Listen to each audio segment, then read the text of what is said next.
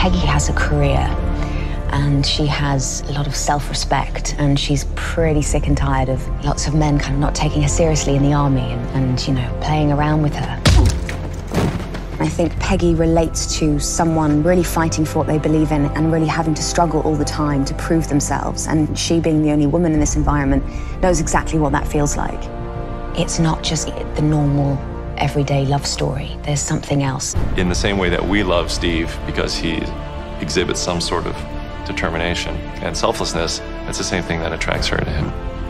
Steve learned a lot from Peggy Carter. If you go back and look at the first Avenger, that is the essential relationship that I think turned him into who he is today. It turned him into Captain America. Her sense of integrity, her call to action are all qualities that have been ingrained in Steve and are his best qualities. And they come from example from Peggy. And so I think it was critical that her character embodied those essential qualities, because he wouldn't be who he is without them. I'm gonna need a rain check on that dance. A week next Saturday at the Stork Club. You got it. 8 o'clock on the dot. Don't you dare be late.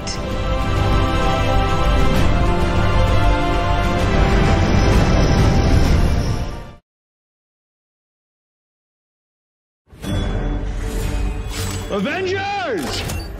Assemble. Here we go. Nobody pull a hamstring. Warm up. This movie is massive.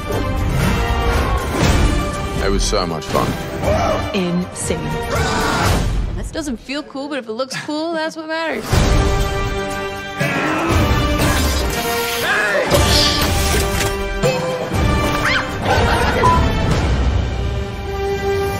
I think I'm a very lucky guy.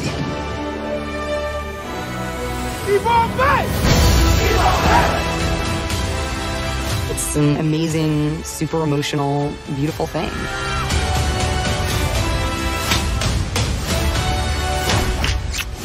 It was really a joy. And the rest is history.